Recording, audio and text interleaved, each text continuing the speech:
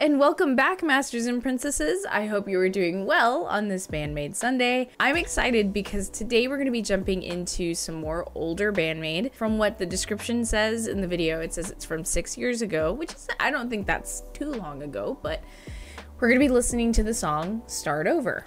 So before we jump into this, of course, if you enjoy the channel and you like what you see here, please like and subscribe. And of course, if you want to check out more, there's some links down in the description below for my Discord where you can hang out with me and a bunch of other people. And there's also a link to my Patreon where I do extra reactions to other content as well as some free content that just naturally gets blocked on YouTube. So I'm excited.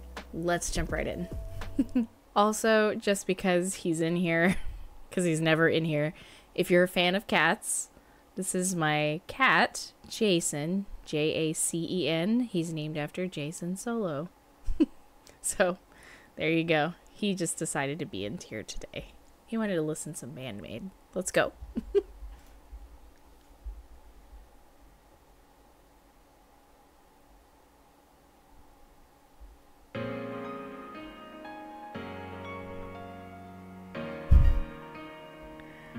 I remember this.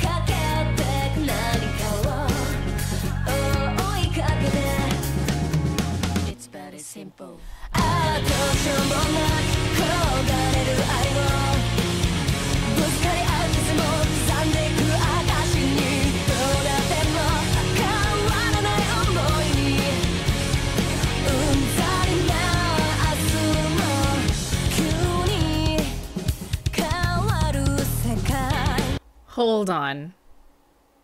So this is interesting. This is not your typical BAND-MAID. This might be an unpopular opinion, but I dig it. I wouldn't say it's a giant leap out of their genre, but it's a stark difference between what they normally play and what I'm hearing here. Again, I've said this probably a million times before, but one of my favorite things is whenever my favorite artists step out of their comfort zone and do something that's not necessarily what I would think they would do or what the world would think they would do. And it's not a bad thing. And it's cool that a group like this can make something sound so right. I know that sounds weird because, like, if you think about it, we're listening to like pop rock right now. If we were to strip this from like the name BAND-MAID, right? This has now entered the pop rock genre.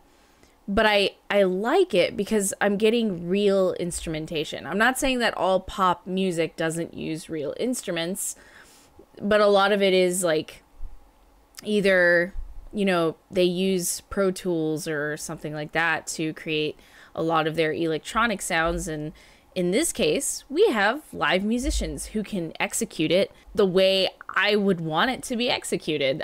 That's just a personal thing. That's a me thing. It doesn't mean everyone has to agree, right? But I do enjoy hearing pop music being played the way I wanted it to be. Like, hear me out. First of all, we get this cool intro, which I was like, I remember this from the Konami documentary. So I was wondering. So this is crazy. Check it out. I love this in octaves. I love that intro. And I'm sorry, I love this. But and then Misa with the bass intro. Listen to the guitar part.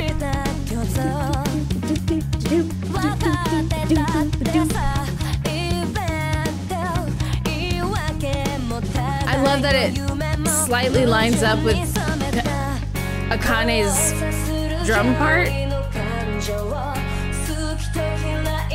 And you can still hear the piano in the background.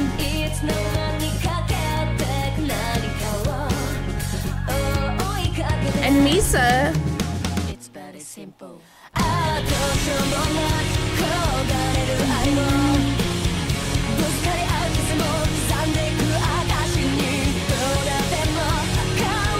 Even though the context seems dark, it's very light. Yes, ma'am.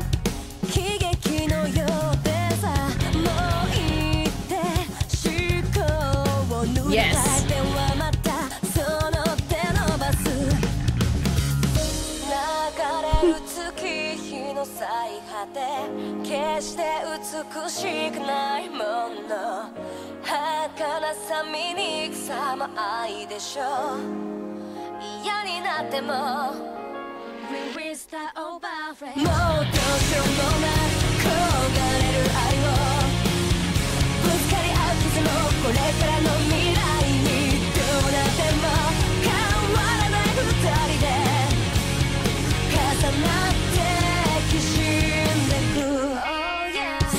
Yeah, no, I ain't mad. I ain't mad about this at all. Like, to me, this is girly pop. Like, this is something I would listen to. If you've seen my other reaction to, like, Nini music. I loved Britney Spears when I was a kid. And I remember when, like, I know this sounds silly because it was an awful movie now that I look back on it as an adult. But, like, I remember being so stoked when, like, Josie and the Pussycats came out, like the movie. That is the girly pop kind of rock band that was in my mind. And then there's this. If all the instrumentalists on the planet to do something like this, BAND-MAID is a good choice.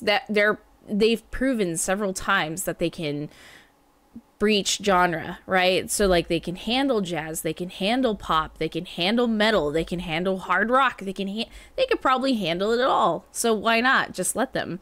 And this is proof that they can do that too, and they can do it well. Okay, we're getting these fat bass interjections from Misa in this second verse, and I'm sorry, you don't get stuff like that very often in pop music. You get like an occasional like vocalization, like we always hear the yeah, ooh, stuff like that. But instead, like, we get our great vocalist, we get Psyche, and then we get Miku doing some backup vocals with her. We get that good sound, right? And then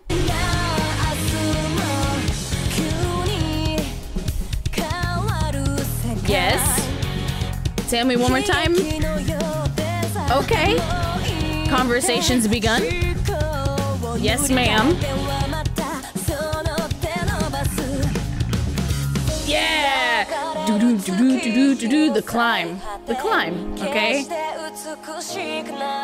Oh, and the beautiful piano interlude here with Psyche's voice over it.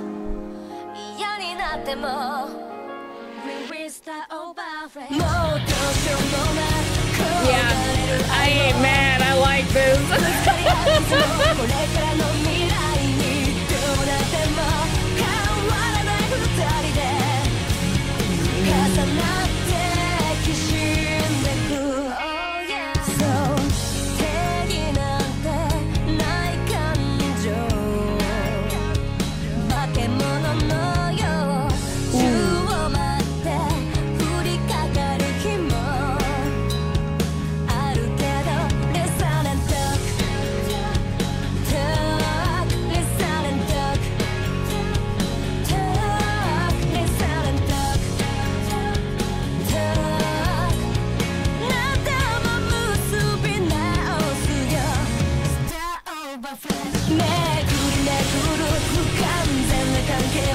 Okay.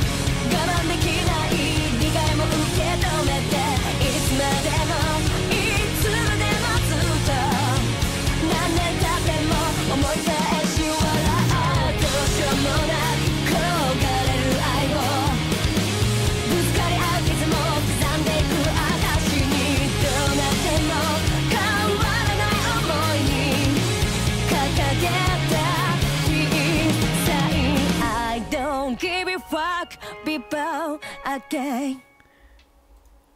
Yeah. Oh, hold on. Let me.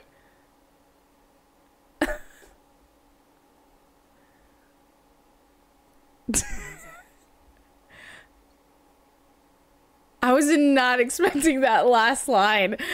She straight up said, "I don't give a fuck." It was just okay. Yes. So, okay. There is something happening here lyric-wise. We're going to look those up, okay? But as I listened further and further on, whatever the reason for writing the song the way they did, honestly, I don't need a reason. It's them. They wrote this and they made it sound great and I like it. But personally, okay, Saiki, Miku, and Misa, I honestly think a lot of the production value went into musical production value, excuse me, went into their parts. And I'm not saying that that was like planned, right? It could have just happened this way, but I think it's absolutely lovely that this whole song, Misa has so much happening. Now, the reason why I'm saying this is because when we went back and listened to that one portion where like Misa had a little interjection for everything, right? If we keep going, when we get into this section over here, listen to the bass part.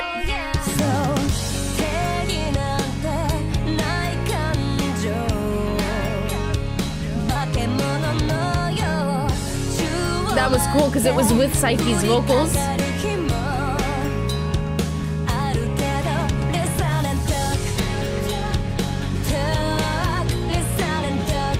And it may be a little simplified right here, but really listen for the bass.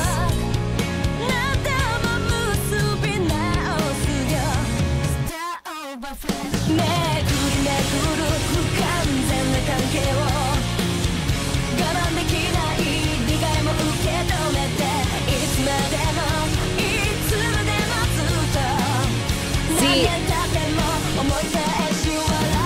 right here.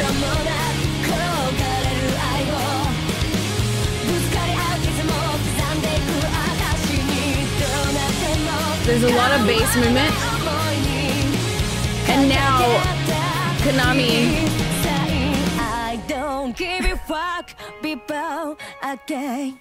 I know it's hard, like, there's a lot of simplified sections, but in that ending, you can hear a lot of movement between Misa and Konami. Like, there's movement there. Now, the simplified sections are not a bad thing either, but it's nice because we have Miku and Saiki's vocals occasionally when they're singing with each other, especially in harmony. It just adds color to the sound, right? This would be something kind of fun to listen to just without vocals. I know that this is not their like most heart-pounding song, right? But that's okay. It's not a bad thing. Honestly, I feel like this is just BAND-MAID having fun, composing and doing something just a little different to see. And honestly, it's great. It's good. And they did it well. It's well done.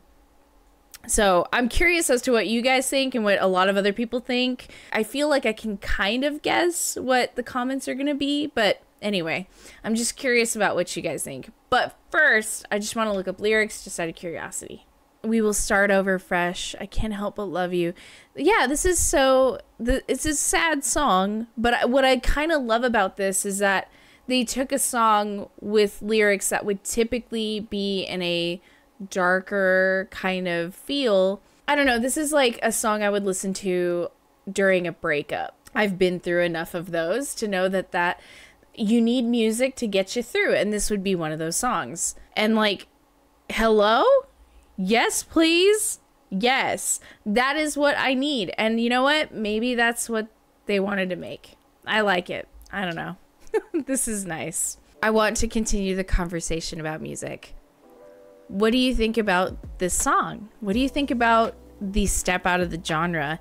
And I'm curious, would you want to see something like this again? Anyway, before you click away from the video, if you enjoyed it, please like and subscribe. And if you want to check out more, the links are down in the description for my Discord and as well as my Patreon, where you can check out free content, today I'm going to be recording the White Room version of Unleash, so that'll be there on Patreon today.